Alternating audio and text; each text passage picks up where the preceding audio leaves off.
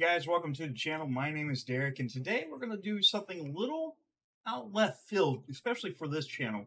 We mainly cover video games, Pokemon cards, an occasional rattling video. But today I'm going to do something a little bit different. It's not much different. It's a different medium, but it's something different. We're going to review a movie. Yeah,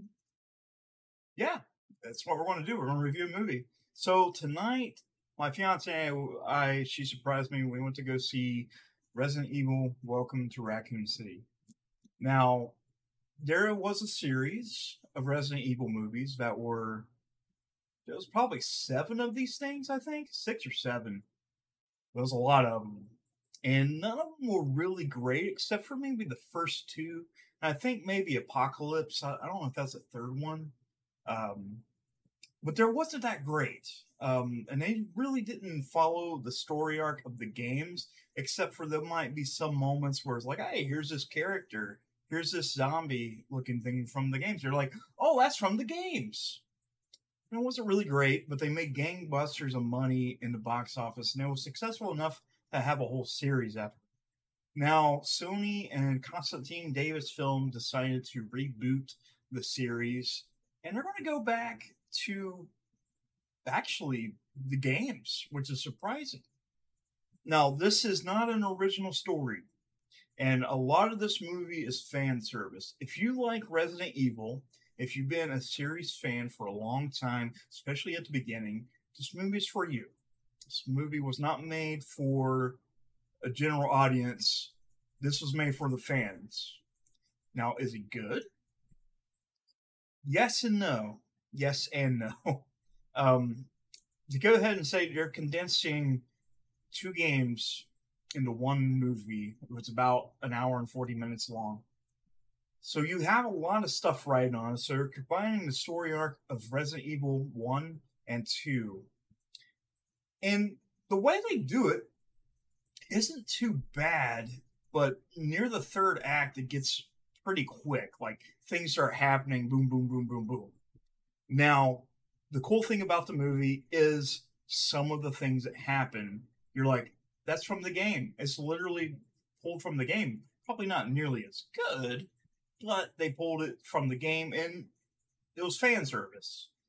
I do like the way they portrayed some of the characters, especially Leon. Now, Leon is a much serious character in the games. This time they kind of made him like a bumbling idiot, and they call him the Rookie. It was pretty funny. It didn't look like Leon, didn't talk like Leon, didn't share his traits, and he was just like this big bumbling idiot. I fell in love with the character for some reason. Then you have things like Lisa Trevor, and I'm going to try not to go deep into spoiler territory, so I'll try not to tell you the complete story. If you are a Resident Evil fan, you already know how this goes. But if you haven't, watch this movie and come back and watch this review. I'm going to try to stay out of spoiler territory, but we will be talking about characters and some of the things in the games that was portrayed in the movie. Now, some of the characters, you had Jill, Chris, Wesker, Claire, Chief Irons, Leon, all these characters in there.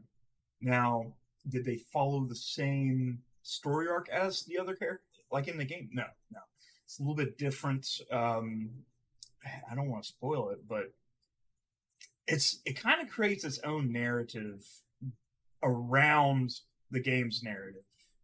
And, it tries to get you from set piece to set piece to set piece. Let's go ahead and say this movie was shot on a budget.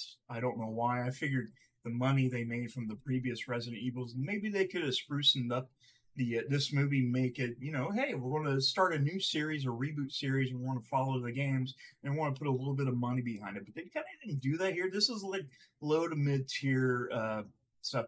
What they was able to do with it was pretty cool. Pretty cool for me. Like some of the set pieces, some of the areas, like the RPD, the Spencer Mansion, and a few other things.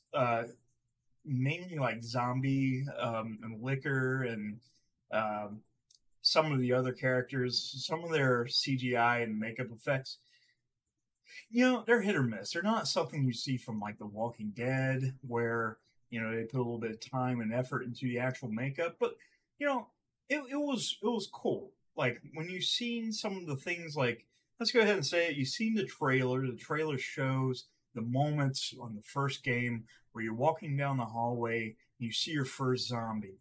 Now, when I saw it in the trailer, I thought it looked kind of goofy. Now, watching it on the big screen, it was still pretty goofy, but it was cheesy, it was campy, and I think the movie owes a lot to the people that's here to watch it. Like, we got tired of the whole Alice action movie that was their previous Resident Evils, and this one, like I said, it's just they pulled things from the game and they put it on film. It's literally what they did, and they tried to tie it up. Now, Claire was obviously, I like her. I like Jill better, but Claire was way too serious, like way too serious, and some of the acting bits were pretty bad. Um, and it kind of goes back to like, did they do this on purpose to kind of mimic the games because the games had some, pretty bad acting for the most part in voice work. There's some few callbacks like the Jill sandwich, a few other cool things that's in there. It's also stay through the credits. It's setting up for a sequel. Like I said, we won't go completely into spoilers, but there are spoilers in here. But I'm not gonna, you know. But anyways, there's another character, which she's an enemy in the first game remake. You've seen her in the trailer. It's Lisa Trevor. I don't like what they did with Lisa Trevor. I was confused by that. Really confused. Like it kind of bothered me a little bit. I was like, wait a minute, Lisa Trevor, like, if you go back to the remake, like, it was actually a pretty iconic character. And I kind of think they fumbled a little bit. Just a little too much, actually. I was kind of pissed off about that because they could have done so much more. Maybe if they did the smart thing and split the movie up into two movies, one covering the first game, one covering the second game, they had a lot of story to cram in. I know, like on the original Resident Evil games, you can actually plow through those games in 3 to 4 hours if you really know what you're doing. But you're taking 10 hours of gameplay, compressing it into an hour and 40-minute movie, and there's a lot of stuff that's going to get lost. Now, the zombie action's really cool. I think it is cheesy. It's really cheesy, and it's so bad it's good. And then, like, the gore was cool. There's just a lot in this movie that I personally enjoyed. And it's one of those movies I would highly recommend if you're a fan of the series to go see it. That way you could be like, oh, that's in the game. That's in the game. Is this the best video game adaptation of a movie? No. No. Uh, of a video game, I'm sorry. This is not the best video game adaptation for a movie. It's not. It's just funny to me. Like I said, I really enjoyed it. If you're a fan of the series, I think you kind of owe yourself just if you've watched the other movies and you spent money to see those, there's no reason why you shouldn't go see this one. Now, if you're a regular moviegoer and you're looking for a good movie, maybe you spend your money somewhere else. This is definitely not a good movie, but it is a good movie. You get what I'm saying? You get what I'm saying?